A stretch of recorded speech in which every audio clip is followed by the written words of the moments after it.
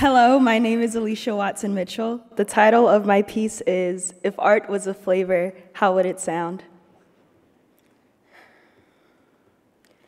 We artists live in the breath of splintered glass and yellowed grass, predating the hiss of chickadee and humming from wolves. Our bones arching into the flame's reflection of fire, calloused palms, blueprinting journeys into journals.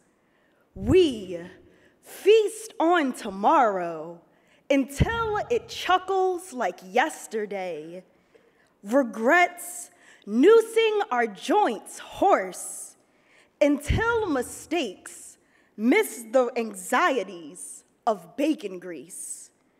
We rise from the soot of rainbow slumber, hair anointed in the sapphiric tears of prayers. We dress our voices the color behind dawn, its yawn acknowledging that we are the creator and the creations. Our bodies cannot inhabit homes for wages below minimum. Checks aren't signed with electronic thumbs or double-tapped hearts. Our flesh is not shredded for entertainment, then hemmed again to the roots with delirium and caffeine, why and what if.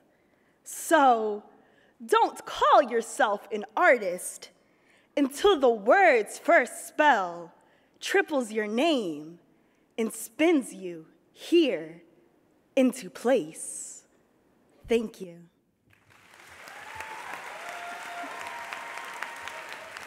Thank you, Aleasha.